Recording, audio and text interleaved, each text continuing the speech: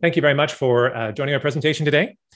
I think we should get started. We might have a few more people trickle in, but that's perfectly fine. So today, I'll just introduce myself. I'm Christoph Seelman. I'll be co-hosting this along with Casey Kierlin, who I think you can see online as well. We're talking about hybrid courses, lessons learned from multi-campus instruction. So we're both involved, Casey and myself, in multi-campus instruction, and we found that there's a lot of overlap between what we've learned there and what you might encounter in a hybrid situation. So we've put this together. So about myself, I'm in mechanical engineering, so that's a faculty of applied sciences. I started about a year and a bit ago, so I'm still quite new to UBC and rather enjoying it. Casey here is with materials engineering.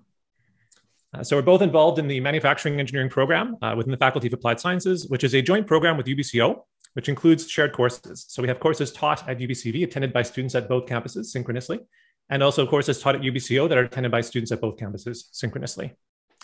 I'd also like to take this moment to acknowledge that I'm on the unceded ancestral territory of the Musqueam people. Fortunately located on campus, it's absolutely gorgeous here. And I've just been loving the autumn that we've had and the brief bit of snow that we had recently as well. Very, very grateful to be here.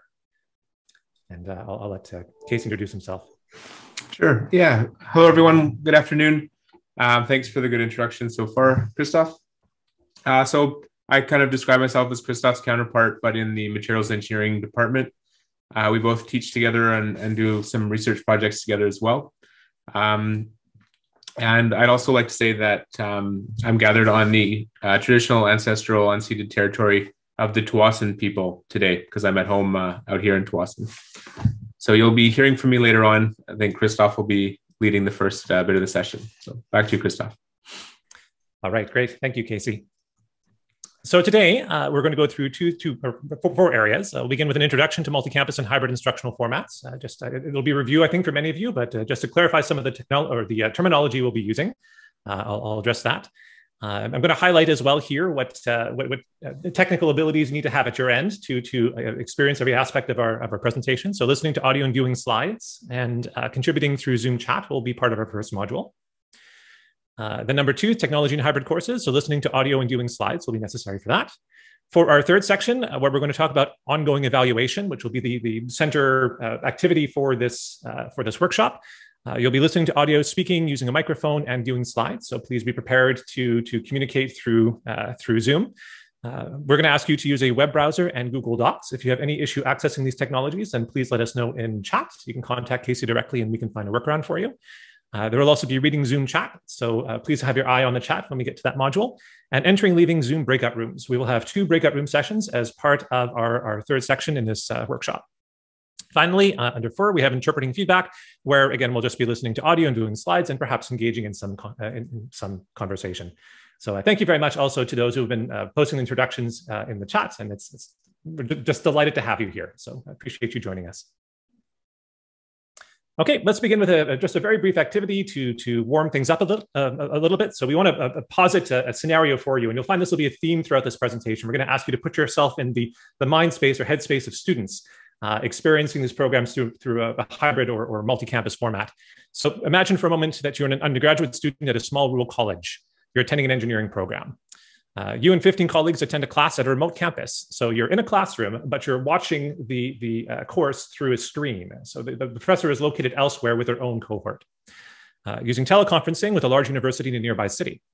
Teaching assistant stands to the side watching the screen where the instructor is drawing on a whiteboard. And so everyone is focused on this screen where they're seeing this instructor right on a whiteboard through the screen. And then suddenly the screen goes blank. The TA looks startled and pulls out his phone. He's not really sure what to do. And so presumably he's contacting the professor, but after minutes, there's no change. And the TA just looks more and more frantic as time goes on. So in Zoom chat, just take a moment and think about what you might be experiencing as a student in this situation. And then under 6 words, perhaps pose what's running through your mind, or pose what emotion you would be experiencing, or relate your experience in that moment in this situation. All right, excellent. Yes, we already have some coming in here. So there are so many other things I should be doing. What a waste of time. What are we missing? Anxiety and worry, waste of time. Right, so that seems to be a common theme. Will this be on the exam? Yes, excellent. I take an opportunity to have a bio break. Yes, understanding that this can happen. and we have some, a little bit of self-censorship happening as well, which is certainly reasonable considering the circumstances, especially if this is not the first time. And certainly in situations like these, if technology is flaky, it may not be the first time.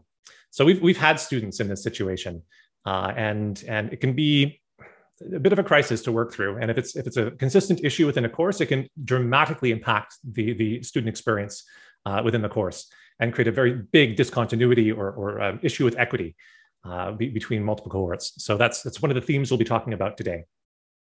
I pay good money for this. Yeah, absolutely. Okay, so I'm going to pose one more scenario. It's somewhat similar. So here you're an undergraduate student at a large university attending a course remotely from home. And so this is actually very similar perhaps to what a lot of students experienced last year in terms of attending courses which were fully online.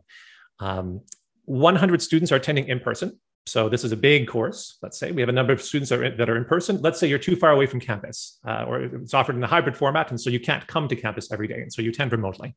50 students are attending through Zoom. Some, but not all content is available asynchronously. So we have, let's say, some lesson material posted, but not everything. Class is in the middle of a Q&A discussion, and suddenly audio disappears and video freezes. So you're sitting at home within your quiet space, perhaps your bedroom. Audio disappears, video freezes. You're in the middle of a Q&A discussion. And you're beginning to wonder, is this a local problem with your headset or internet? Minutes pass with no change. You don't really know potentially how to resolve the issue. So similar conversation or similar idea. What goes through your mind in this situation? Putting yourself in the headspace of students. Anxiety, frustration, panic. Once again, this question, I pay good money for this. Absolutely. But anxiety, frustration, log out, log in. Yeah, wonderful. So problem solving as well, trying to fix the problem yourself, not knowing what to do, shrugging your shoulders, perhaps a bio break as well. Lost my concentration is a very, very good one. So what can happen here is it can break the rhythm of the course. If you're engaged and right in the middle of that cognitive zone where you're interested in the discussion and you're wanting to contribute, and then you lose that connection, that can absolutely break that sort of enchantment and put you in a position where, again, you're suffering anxiety and disillusionment. What am I missing? Another very important question, because a lot of these Q&A discussions will lead to content that's relevant to the exams. So somehow be penalized. That's an interesting question as well. So what kind of penalties could be in place if you miss content in the course? Can't afford a better laptop, right? So accessibility is a big concern or consideration as well. So wonderful feedback. And I'm glad that you're thinking in these terms because these very much, I believe, are questions that students have fought with over the last year or two as we've switched to online. And we've had lots of new questions about how we use technology in the classroom come forth. So today, there's 4 primary learning objectives that I'd like to cover. Discuss the importance of technology in hybrid and multi-campus education, using contextual case studies, contrast pedagogical technological factors that can affect equity and accessibility in multi-campus and hybrid settings. It's a very, very wordy way of saying that we want to talk about technology as pedagogy in hybrid and multi-campus courses. Apply the community of inquiry survey to assess student experience in a hybrid course. Okay, this will be our main activity for the session, which will happen about halfway through. And then reflect on COI survey results as part of continuous improvement in multi-campus and hybrid teaching. So how do we then use COI results to improve our delivery of our course or design of our course? I'll begin with what is multi-campus and hybrid instruction? So I've alluded to this a little bit with our introductory activities, but let's begin with classical lecturing. It's something I think we're all familiar with, I'm hoping, or interested in at least, have experienced at some point. So professor and students co-located at a single location. You have a big classroom, you come in, you sit down, instructors at the front behind a desk or a lectern of some sort, lecturing away. Primarily happens in the classroom, very traditional in many respects. We then have remote virtual learning, which is what students experienced last year, certainly at UBC, where the professor and students are all separated from one another. So we have the professors sitting at home, teaching to students who are all located at their own homes or in perhaps small groups sharing technology. So remote virtual learning can include synchronous and asynchronous components. Next, we have a flexible hybrid model, or HyFlex, which it's a term that's, I think, becoming more popular. It's been around for about a decade or so. This is where students choose remote in-class or purely asynchronous learning. So they have the opportunity to either work from home or work within a classroom space or attend the course asynchronously potentially, with the emphasis being on flexibility. So the emphasis is on student choice in learning experience. They get to decide how they'd like to attend or experience a lot of the outcomes or objectives of the course. And I'll take this moment too to kind of clarify what we mean by hybrid and blended, because I think those terms are often convolved or used interchangeably. So for the purposes of this presentation, hybrid learning, we're treating this as an educational approach where some individuals participate in person and some participate online. And so we have a situation, again, where let's say we have a number of students who are located at the campus, and then perhaps a variety of students who are located too far away to attend daily. This could be far up north, let's say in BC, or some other location where they're attending from home in a small community that's far away from their campus, and therefore they attend remotely. Versus blended learning, where instructors and facilitators combine in-person instruction with online learning activities. So this is where you're teaching in person, but you also have some asynchronous content or other content online that students engage in, let's say discussions, for example, or discussion forums. So our focus is primarily in this model here of hybrid learning. And then finally, multi-campus learning. So this is multiple groups of students at separate campuses in classrooms. This is the second example that we started with. This is where we have a standard lecturing scenario, classical lecturing, let's say at one location, but using ICT or teleconferencing. Another campus is connected remotely to the originating campus. So we have a professor at one location with one cohort, and then we have one or more additional cohorts at their own campus in their own classrooms with ICT technology or communications technology that are attending the course at the same time. Oh, and I should note, this can happen in the same area or another part of the world. And so there are many examples of multi-campus education where they cross cultural or even language divides. So there are case studies that we know of where let's say you have students in Africa taking courses in a multi-campus format from professors in India because they lack some of those some of that expertise in their own community. So anyway, if you're interested in multi-campus, we did deliver a slideshow for last year, Challenges and Benefits of Multi-Campus Learning. It's available at this link, which I think Casey can drop into the chat. And you're welcome to download those slides and review them. I think we also have a recording made by Ainsley as well that's available if you're interested in learning more. Okay, so without further ado, I'm hoping that those terms are somewhat clear. Let's move on to talking a little bit about technology and hybrid courses. This is the second component of our presentation. So the importance of technology. Now, hybrid education is very much driven by technology. Students have to connect to your stream or connect to your video or some way attend your synchronous presentation through some remote format. And unless the professor is just yelling really, really loud and there's students sitting outside, you're going to have Zoom or some kind of teleconferencing technology provided by the university. So technology is a big part of successfully engaging in hybrid education. There's kind of two main aspects where technology plays a role. There's synchronous, where the instructor engages students in real time, and asynchronous, where materials and activities are provided online through a learning management system like Canvas. So in a synchronous format, you have an ICT-equipped room or real-time chat or face-to-face in class or Zoom or WhatsApp on your phone. There's some kind of technology in place that lets a professor stream themselves through again, a technology like Zoom, to students who then consume or participate in the course remotely. Depending on where you are in the world, this might happen through a phone. So the student might be using the phone, or they'll have a computer or a laptop. It can vary. The important thing is that it's concurrent and that the instructor paces the activities. So the pacing of the class is at the behest of the instructor. They're dictating how students experience the content, and they set the pacing for the content. This means a little bit less flexibility for learners, but again, it's a very traditional mode of teaching through synchronous. The nice thing about this is that it provides a strong sense of social and teaching presence. You're engaging in real time with the instructor, and so you have that ability to interact, and it gives you a stronger sense of not only teaching presence, but also social engagement, because you're often there engaging with colleagues as well. You're using chat. You can see colleagues around the classroom, see video feeds. Of course, technology failure leads to a disparity between local and remote students. If you have situations where students are attending locally and students who are attending remotely, if technology fails, then it's the remote students that suffer more so than the local ones. Finally, next we have asynchronous, enabled by learning management systems such as Canvas. Videos and learning content can be posted online. Students, this is independently paced activity, so students will consume the content at their own pace. I think we've encountered this through some of CTLT's other offerings. They have lots of courses online or workshops that require a bit of asynchronous work before you can get into the synchronous component. So for this, the social engagement activities are usually short and involve some distance, such as discussion boards, which is great, but you lack a little bit of that social engagement because it's not really as real time. So some of the technologies involved, so classrooms equipped with information communication technologies. So we have multi-campus teaching, which depends on having teleconference technology inside your classroom. If you're engaging in this, there are certain classrooms around UBC that are designed for teaching in this format. And so they'll have microphones throughout the classroom. They'll have cameras that will follow you as you walk about. And this is state-of-the-art stuff. So, and that's generally what's needed to, as much as possible, convey that sense of presence to the remote location. So classrooms equipped with ICT technology are rare on campus, but they exist. And usually there's 1 or 2 per department. They're quite valuable. They require training, though. They're not easy to learn how to use. So hardware and software in this case is controlled by the university. This can be at the remote end as well, where they're projecting onto a screen. Common in Okanagan campus. Yes, I've heard you guys are really going down this path, which is amazing. That's fantastic. So I'm really happy to hear that. Streaming broadcasting technology, such as Zoom. This is a little bit more ubiquitous. I think we're all quite familiar with this right now. It can be used in hybrid teaching. I think a lot of us have streamed our lectures over the last few months. It's a little bit less consistent in terms of classroom technology.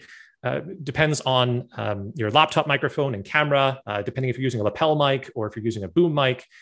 Some instructors perhaps are not using a special mic at all. They're just using their camera mic. So you'll see a little bit more variability in terms of quality in this sort of experience. And there's also a great deal of responsibility on behalf of the students to be prepared with the appropriate internet, computer software, and also location. And this is something that's often overlooked, is that students who attend remotely have to have a quiet, comfortable space where they can attend courses remotely in a synchronous sense without a lot of distraction or other such issues. And then finally, learning management system. This is used more for asynchronous instruction, which is, again, managed by the university. Students access it through personal or university-owned hardware. So again, this is, once again, more under the control of the university, but students still have to have the technology necessary to access the LMS. Okay, just a point from Tamara. Zoom now linked in Canvas, so hybrid between streaming and LMS. Zoom is linked in Canvas. So we do have a bit of a mix between streaming and LMS, but what's happening in Canvas is that you're basically just getting a link to Zoom. So the technology that actually that you synchronously for communications is still the Zoom infrastructure. But certainly integrating it with Canvas has made things easier. Okay, so a big part of this and a very critical part when considering technology is equity and accessibility in both hybrid and multi-campus courses. This is particularly apparent in a multi-campus setting, but it certainly applies in hybrid as well. So questions such as, do all students have access to the technology necessary for the course? We can't always assume that students have a laptop that lets them attend a course remotely. Do all students have a quiet, private place to experience remote course content? If students are on site, let's say, and you're asking them to attend, or on site as in on campus, and you're asking them to attend a course remotely, do they have a place on campus they can attend such a course that's quiet, where they can talk, where they can turn on their camera and they're comfortable to do so? Do they have a place at home where they can do so as well? Do they have an adequate internet connection? These are all questions of accessibility and equity, and well, quite frankly, inclusivity as well. So we make certain assumptions about the technology and availability of resources to students who engage in these types of courses.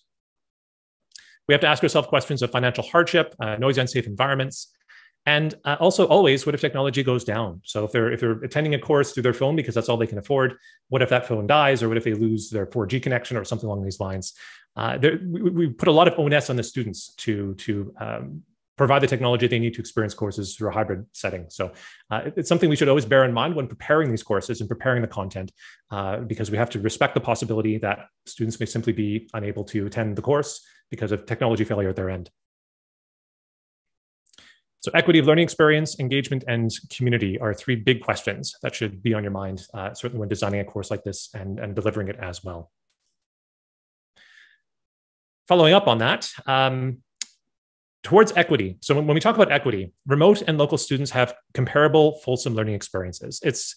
It's rather difficult to claim that it's possible for students who attend a remote course in a hybrid setting to have the same learning experience or an equitable learning experience to those who are actually there attending in person. I don't know if it's feasible to achieve that or even really necessary to target it. But what we can do is do our best to ensure that students attending both remotely and locally have a fulsome learning experience, so that we adapt, let's say, or we provide some extra provisions or consideration for students who are attending remotely to compensate for that lack of teaching presence, or to compensate possibly for technology failures. We do our best to ensure that their experience is excellent without necessarily being the same as the students that are there in person. Context is extremely important, not just the context in which the course is delivered on site, but also the context that other students are experiencing either at their campus or connecting remotely through their technology. So engagement activities must be designed to encourage interaction and motivation for all participants. It's especially hard to achieve this if students are being constantly tempted to engage in other activities while attending a course remotely. So developing your activities to be heavy in interaction and motivation is very important, while still adhering to learning outcomes. 3 types of interaction that should be considered is student and instructor interaction, providing opportunities for remote students to engage with the instructor, student-student, as well as student content. So these are 3 levels of interaction where activities should be constructed to urge all 3. Okay, best practices and instructions. So some things to consider is contingencies and training. So what if a piece of technology goes down, or what are my responsibilities? What are the TA student responsibilities? This is, I don't often see this well laid out. So a lot of people who engage in hybrid instruction don't have a contingency plan in place in case technology fails. You may even want to build a worksheet in advance and meet with your TA and say, okay, if you're on site with students in a remote cohort, or you notice that technology has failed. So let's say my audio has dropped out. What do you do? How do you correct the problem? How do you take over the course at their end? So having a plan in place at the beginning of the course to consider contingencies is very, very, very helpful to address sudden issues with technology. Fairness. So minimizing cohort favoritism is also quite challenging because as instructors, we feel, I think, more connected to the students with us in the room than we do to connect to students who are connecting remotely. So overcoming our own bias and really focusing on inclusivity and engaging those students who are remote is at least personally, for me, a big challenge.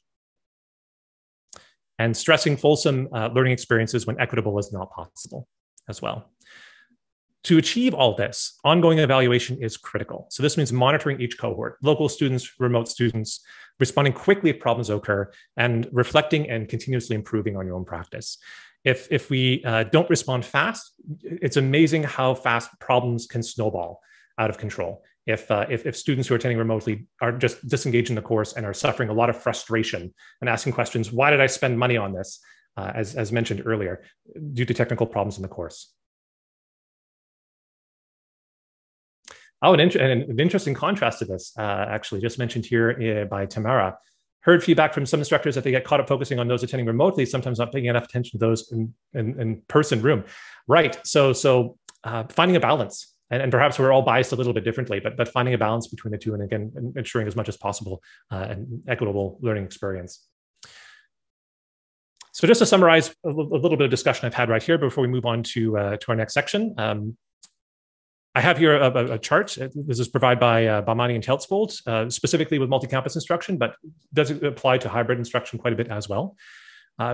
When developing a hybrid course or multi-campus course, you really should begin with contemplation, at the contemplation level. So programs, training, and technology. What do you have to put in place before you can even begin designing your course to ensure that that course will be a success? And this goes beyond just the instructor. This also includes administration, technical resources, and others.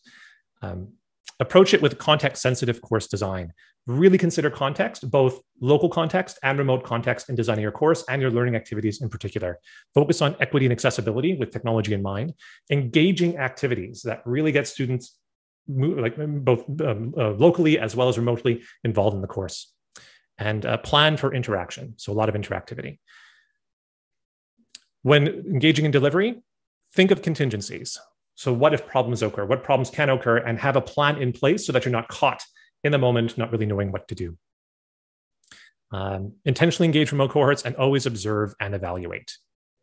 And then in maintenance, adapt with technology. So as technology changes, make sure that you're staying on top of those changes and that the content you're delivering reflects the new opportunities that technologies or limitations that new technologies provide. Okay, and from here, I'm going to pass it over to Casey, who will take us on to evaluation. Great, thank you, Christoph, and thanks for that great intro or great beginning to the talk today. So Christoph's kind of laid down some of the fundamentals of the groundwork. I'll start talking about how we can evaluate that. How do you know if the course is going along well? and what kind of things to look for in that on that regard. So first, let's talk a little bit about the importance of ongoing evaluation.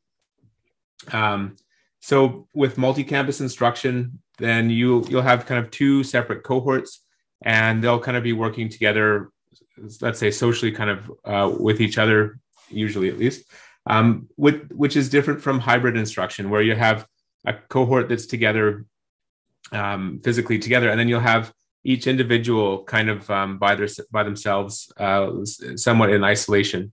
So it's important to kind of take the temperature and see where different cohorts are at, and maybe try to make sure everyone is engaged and continuing on with the course. As well, the evaluation helps to inform the instructor, if there's perhaps a culture of disengagement within the course. Hopefully we haven't experienced this, but sometimes maybe one or two students start to get upset, and then they kind of complain to their colleagues, and then more and more are kind of jumping on the bandwagon of being disengaged. Can also help you understand if there's some sort of perceived inequity.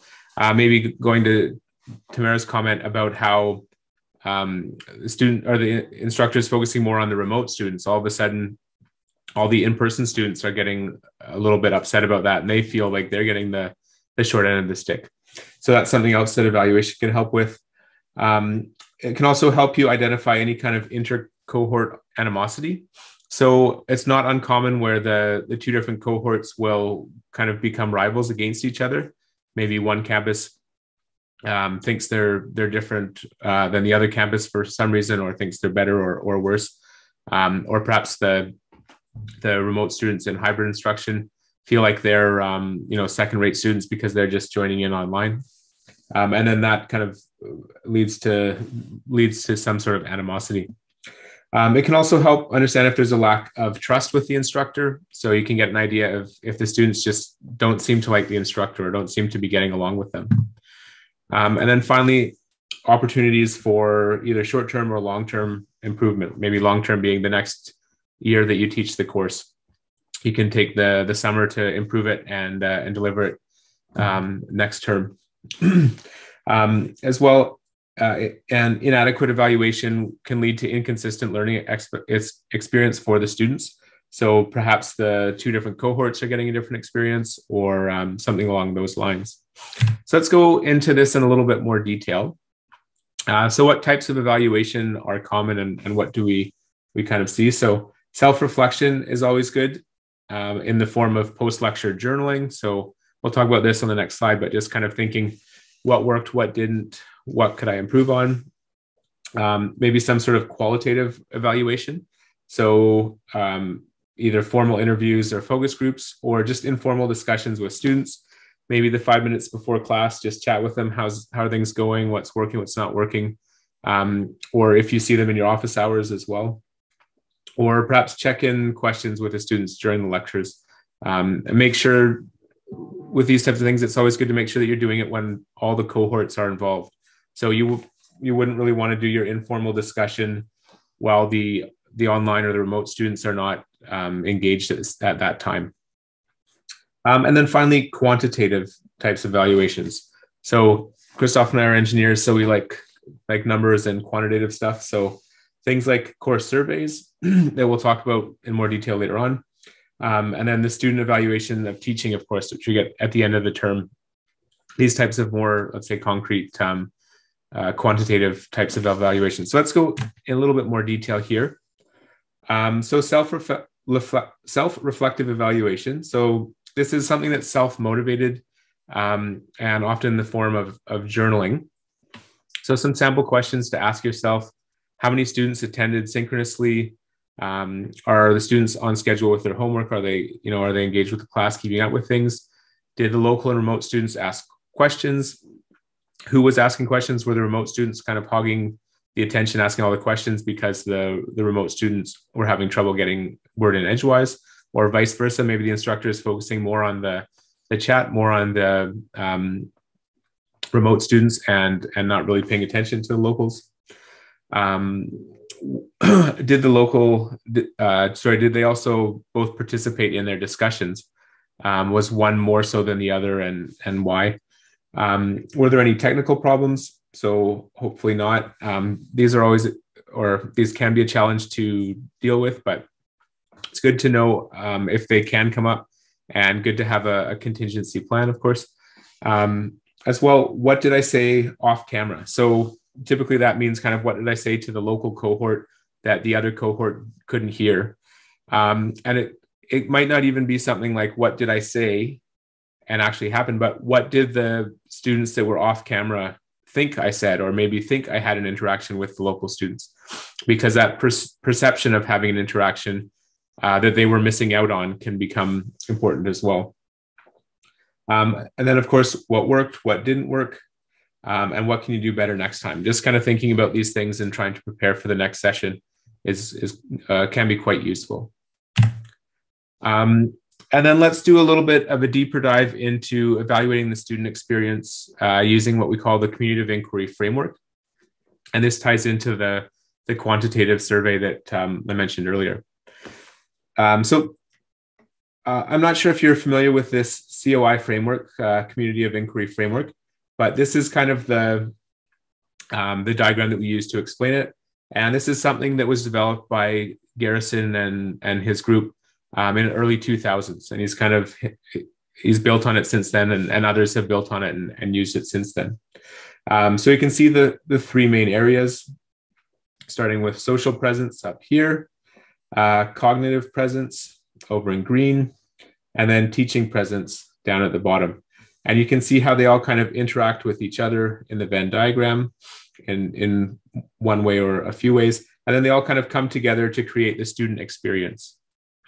And they all kind of fit in one way or the other. You can have maybe two that are quite strong, one that's weak, and that would affect the student experience, or all that are quite weak and all contribute to a poor student experience. But let's go into each of these in a bit more detail here. So starting with social presence. So this is kind of the sense of well-being, sense of being and belonging in a course. And Garrison kind of describes it as, or defines it as being themselves socially and emotionally, and kind of being a real person in the course. So for me as an instructor last term when we were online, this is something that I kind of had trouble with a little bit too, kind of thinking, I'm having trouble interacting with people on any kind of social level. You always have to kind of beg them to speak up and turn their cameras on, if you can even get them to turn their cameras on. But that's what we mean by social presence. We have to keep in mind too that the social interactions between the cohorts should be managed separately. So what happens kind of in one group may be different than, say, all the online students that are all individual. Maybe you need to make extra effort to work, or get them to work together, or get them to communicate. But yeah. And then there's also the technical challenge, of course, of bringing the groups together, and not just between the students themselves, but between the students and the instructor is important to keep in mind. Mentioned before about the potential for some sort of adversarial relationship between the two cohorts. It could potentially be healthy if it encourages students to kind of push harder and try to study harder, learn better, so that they can maybe kind of compete against the other cohort, hopefully in a healthy way. But if it's left, then it can be very damaging, and it can be a huge issue. So the next part of the COI is the cognitive presence. And over here we have a figure from Garrison as well. And this kind of describes the cycle. When we think of cognitive presence, we kind of think of alertness or engagement, being engaged with the course. So we start out with some sort of a triggering event. Often this comes from the instructor. This is kind of the point where you kind of ask the students to think about something, or show them something and ask them to think a little bit about it. And then we move on to exploration, where they kind of question it and brainstorm it to themselves, think about it to themselves, before moving to integration, where they're trying to construct some sort of meaning out of it. And then finally, and hopefully they get as far as this, to resolve it. and apply this new knowledge that they've just gained. And the idea is that if they can complete the cycle, then they have a better understanding of the material. Unfortunately, activities may not resolve neatly for all students. And possibly it could be the difference between one cohort is resolving all of these concepts and ideas, whereas the other cohort isn't. Or maybe, one cohort's only doing that with half of them or something. So we need to consider too how to keep the learners engaged when they're staring at a screen, because you're all experiencing it right now. It can take a lot of motivation and effort to just keep interested, stay interested.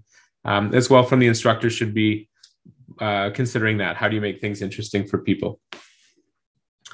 And finally, we have teaching presence. And this is perhaps where most people would think the instructor's kind of job starts and stops, but the instructor does have some sort of control and influence over the other two presences as well.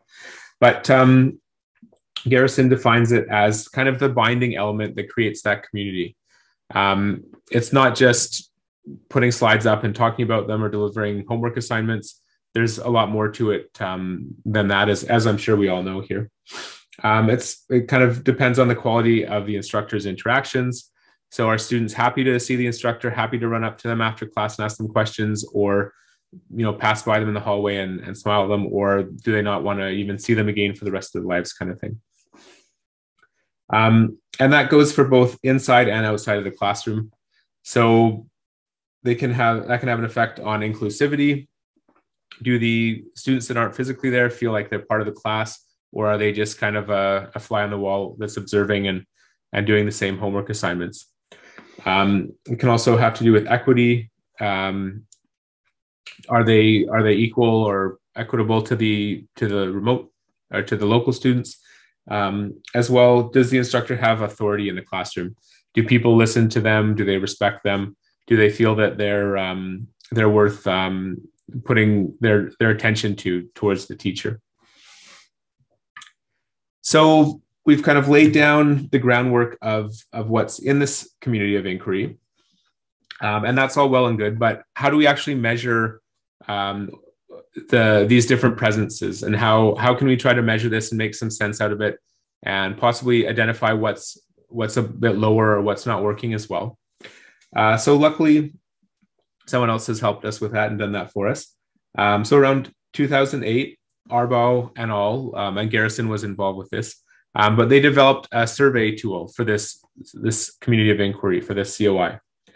And it's a 34-question survey with 5-point Likert scale for each question. And the results are broken down into, as you could imagine, teaching presence, social presence, and cognitive presence. But then within that, even more so, those three presences are broken down into further areas. So within teaching presence, we have design and organization, facilitation, and direct instruction. Those are all evaluated. Within social presence, effective expression, open communication, and group cohesion. Those are all assessed and evaluated. And then finally, in cognitive presence, a triggering event, exploration, integration, and resolution. So the idea being that if your students take the survey, you can collect the results and kind of go over the results, see what's working for the students, what's not, and then perhaps adjust your style accordingly. So something that we've been working on here at UBC is what we call the COST application, essentially Community of Inquiry Online Survey Tool, COST. And this is kind of a way to just make using this tool easier for instructors. So it's basically putting the tool out online in a format that an instructor can use. They could go onto the website, create a new survey link for their course. They give that link to the students. The students fill out the survey, on their own time, maybe within a week or something. And then pretty much in real time, instantly, the tool plots the data and performs a MANOVA analysis on it. So that's what we can see over here on the side. And you could come to that tool, click on the button below, create a new survey for your course, generates a link. You send the link out to the students, and it gives you another link that you can use to check the results from. So it's still somewhat a work in progress, but the tool is live, and we'll actually see it being used later on shortly. We'll do that. We'll use the tool shortly after we do our activity. So that's what we'll move on over to right now. So let's do a little bit of role playing, break up some of this this talking.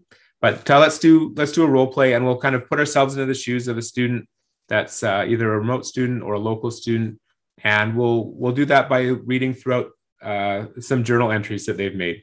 So they're just 3 little blurbs of 3 different entries in a journal that they've each made and written up, and we'll kind of put ourselves in their shoes, pretend that we're that student that we're that's written those journal entries.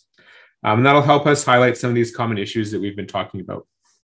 So when we get back, then we'll ask you to do the COI survey. The COI survey is that cost tool that we just discussed here. And yeah, I see your comment there, Tamara. We'll share the cost tool survey really shortly here as well.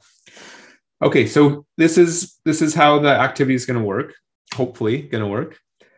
So our main group will be divided into 4 breakout rooms, and I'll set those up in 1 second. So when you're in the rooms are named after the students, these imaginary students that we've created journal entries for. So the name of your room will be the student that you're going to role play. Read through the entry, and then discuss with the other people in your room. There will be, depending on the exact numbers, maybe three or four people in the, okay, thanks, Christoph, for posting that. 3 or 4 people in the room with you. The link is in the chat right now. Thanks, Christoph. And then after the discussion, we'll move you to a second breakout room. So basically, that's the breakout room of people in your cohort. So let's say you happen to be a local student, then we'll put you in a room with other local students as kind of your cohort together. Same thing with the remote students. We'll put all the remote students together and just talk about your experiences, talk about kind of sounds like what's working, what's not working from being in this class. After that, we'll bring you back to the main room, and we'll share the link for the COI survey for you as well. And then when you're done the survey, if you could please just click the little Zoom reactions to raise your hand or somehow indicate that you're done. And then we can move on to the next step. So let me open the rooms now. So we'll look at the results from the survey we just took very shortly. Before we do that, we just wanted to go over some results from a real course that we had. So in the unlikely event that something happens when we go to show you your results, at least we have some results here that we can look at. So before we go into the detail exactly of the results, let's talk about the class a little bit, or some comments on the course. So a little backstory. So the local students had the instructor for a previous class. So they already had a little bit of a rapport with the instructor. They knew who the instructor was and kind of their style. The material that was used in the class with both local and remote students was taught to the local students previously in another class, but the remote students didn't learn that same material. So the local students had a little bit of an advantage in that sense, or a bit of inequity, let's say, in that sense. The remote students were often distracted and kind of not paying attention. If you were to walk in the classroom, you could tell, they were on their phones or chatting with each other or that sort of thing. As well, the remote students complained formally a number of times about having trouble interacting with the instructor, and the remote students had trouble with the TA. The TA didn't seem to know what the instructor was teaching or what the instructor was trying to discuss, or wasn't able to answer any questions really. And half the time, the remote students were kind of just chit-chatting with the TA when they should have been doing activities. So we can see the results here. So this is what will pop up for your survey as well. And this is just the first of the rest of the plot. So it starts, we can see the teaching presence, social presence, and cognitive presence. And might be a little bit small, but at the bottom we have local on the left and remote on the right. So just to begin with, teaching presence right away is clear to see that the local cohort, the students that were familiar with the instructor, they seem to have or perceive a much higher level for the teaching presence.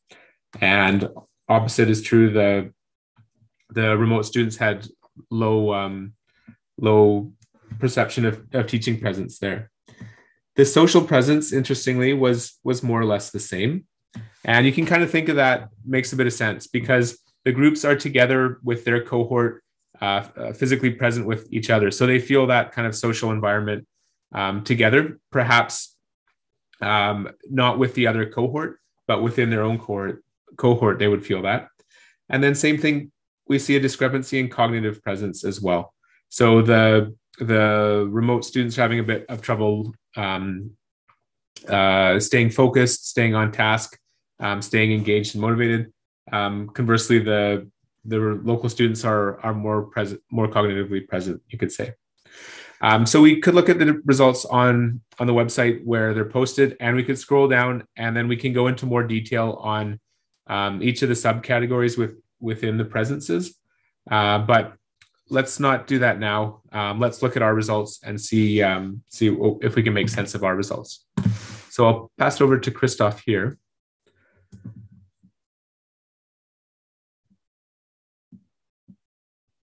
Okay, so let's have a look to see how we did here. So this is the data that was just prepared. To access it, I went to the first link that Casey shared. So you can have a look at the data if you'd like as well by accessing that link. We can see, first of all, at the bottom, we had about 5 people respond from the local face-to-face and 6 from remote through Zoom, which is great. It's a pretty small sample set, so you'll want to get more data, more people involved to get like a really good representation of what's happening inside the class. But at first blush, we can look at our candle plots right here. We have our local face-to-face on the left and our through Zoom on the right. And this is already reminding me of something I need to clean up a little bit. So on the left-hand side, we have very strong teaching presence. So the in-person students felt the teacher was doing a great job. The remote students were kind of in the middle. So what we're seeing here is fairly low average, a little bit below 3. Social presence, very low social presence for the remote students in this case. So they really did not feel that they had a social contact or connection within the community, which is a very important observation because these discrepancies do highlight a lack of equity in experience. And then cognitive presence students that were in person found the activities engaging. They really liked them. Almost a 5, like almost a perfect rating on that. So the instructor's doing a great job for that. But the remote students similarly feel a little bit less engaged. So they don't feel quite as taken into the activities. So the activities aren't quite designed or tailored to accommodate them.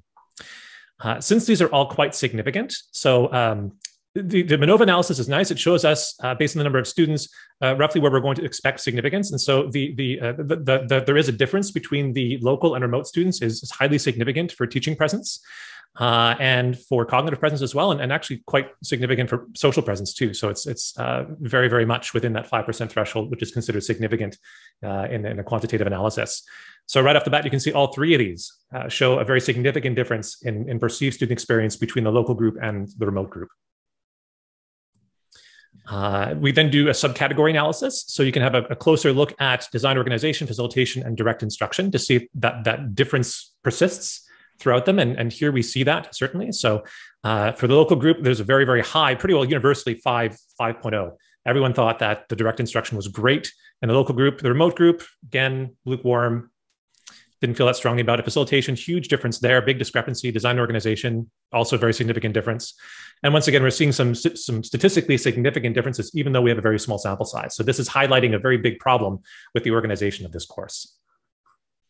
Cognitive presence, uniform across the board too. So triggering event, exploration, integration, resolution, all these are beautifully highly rated. Instructors doing a fantastic job with the in-person students, but the remote students don't really feel it. So, and they're particularly low in something like exploration. So they don't really feel that they have the opportunity to engage with the work. They feel interested, that triggering effect is there, but they don't really know where to go with it. And that might be connected to the lack of social engagement as well. So yeah, this is the results page. You're welcome to have a look at it. Again, the survey is super quick and easy to set up. It takes less than 15 seconds to get one going. You can have a look. We'll provide the link at the end of the presentation, but essentially create a new survey, name of the course, institution, your email address to get you the links, different sections. So we could have remote, local, complete, and that's it. The survey is set up. So it's super easy to set up. You then email the link to the students to fill it out. You can then look at your analysis link and get the results right there. There's no login, nothing like that. It's intended to be as easy to use as possible. And as you all witnessed, it takes about 5 to 8 minutes to actually complete the survey. So that's the tool. Oh, I'm not sure if Tyra's still here, but the link is this, coimech.ubc.ca. So it's hosted by Mechanical Engineering currently. Okay, so I'm going to kick back into our slides. So thanks everyone for filling that out. Very interesting results. So you represented your students very strongly. There was good grouping and consistency between your remote students and in-person students. And it really did highlight that there were differences worthy of concern for this course. So this was a real course, and the students filled this out halfway through the term. The instructor would need to act on these differences. These are highlighting big problems in how student experience is experienced in this hybrid course. Okay, so I'm just going to move through this quickly. I know we're just about out of time, but let's talk a bit about how to interpret this feedback. So things that you're going to be looking for from the COI feedback results, diverging teaching presence, which is something we saw in our case right here. So perceived inequity between instructors' attention, which means that there's possibly more focus on the local cohort or more focus on the remote cohort. In this case, the remote cohort did not feel that sense of teaching presence. So we saw that was much lower than the local group. Poor facilitation, so remote students are not able to participate in group activities. And we saw that as well cognitively, not just in teaching presence, but the remote students didn't feel engaged, and even the local students noticed that. So in the journal entries, they didn't really feel connected to the remote students at all. Direct instruction, ineffective or hard to understand remote asynchronous material. If this is low, and it was, then it's the asynchronous material perhaps wasn't well understood by the remote students. Maybe they didn't get appropriate instructions, or maybe the instructions were given in class off camera, which can happen too. So, and this is something we have to consider as well. For a hybrid course or multi-campus course, students may actually need to be taught how to learn in this setting. They may need actual instruction, perhaps in the first lecture, on how to best experience the course, and questions to ask themselves as the course progresses to ensure that they're staying on track. Trust is also very critical. And if trust is low due to a low teaching presence, then students will have even less engagement in the course. Social presence. So we have effective expression within the course. This was actually not that low. So lack of community access to peers, limited emotional engagement and expression in course materials. So the suggestion, I think, from the results that we saw from the group here was that there was still some social engagement even amongst the remote students, perhaps with one another. And maybe that second meeting where the remote students could chat back and forth a little bit helped facilitate that greater sense of social presence. But there was, I think, a very strong difference between the remote students and the local and the local students. There was that sense of cohort or dichotomy or difference between the two cohorts. They weren't blending very effectively. Open communication, that was quite positive. So there wasn't a lot of difficulties with technology, which was great to see. So the instructor was conscientious about their use of technology. Nonetheless, students were not really engaging that effectively through the technology available. And then group cohesion, similarly, students seemed to be forming good groups locally, less so remotely in this use case. Then lastly, cognitive, I'll be very quick here. So interest, exploration, integration, resolution. So interest, you want to be able to capture the attention of both the remote and the local students, give them that good trigger, tempt their curiosity. Exploration, varying levels of access to resources. This was particularly low for the remote students. So they clearly felt very isolated. Local students have access to libraries, they have access to study spaces, they have access to lab spaces. Remote students don't necessarily have any of that. And so this became very clear in the data that you yourselves generated, where exploration was one of the lowest rated fields under cognitive for the remote. And yet locally across the board, this was nearly perfect. So the professor was doing a great job with his in-class students. Integration, learning activity outcomes are not consistently reaching all students. So if there's a lot of divergence here, then similarly, students are experiencing their learning outcomes differently. And resolution, divergence in concept synthesis, and can achieve higher learning outcomes. If the students remotely are not engaged cognitively in the work, then they're not going to achieve those high level outcomes where they can apply their knowledge. Very briefly, I'm also going to summarize a few responsibilities moving forward. So this is not delivering a successful hybrid or multi-campus course is not strictly the responsibility of the instructor. Administration has to be involved as well. So hybrid and multi-campus courses need time and resources to execute successfully. There's training required as well. TAs need to be trained if they're involved in a multi-campus course. TAs also, if they're engaging students remotely, need a little bit of training as well to do so effectively, just like instructors. You also need appropriate classroom technology. So students need access to high quality microphones, cameras, laptops. If they don't have a camera on their laptop at home because it's an old laptop, they can't afford a new one, then they can't engage as directly, or they won't have as much presence to their peers. Classrooms also need to be appropriately equipped so that instructors have the technology they need to come across as vibrantly and realistically and brightly as possible for both local and remote students. And then, of course, you need to recognize the difference between the student experience. So virtual labs versus in-person labs, student clubs, study spaces, library resources, physical presence, that context is very, very important in assessing equity, the accessibility to resources beyond just a laptop. On to the instructor. So recognize that hybrid is not the same as face-to-face plus a video feed. And this is something that's particularly important with multi-campus and also very important for hybrid. So a very clear example of how multi-campus falls flat and fails. If you just treat it like a normal course with video feed, you need to design your course from the ground up to be hybrid. You have to choose learning activities for every lesson that are more engaging and that can effectively bridge that local remote divide.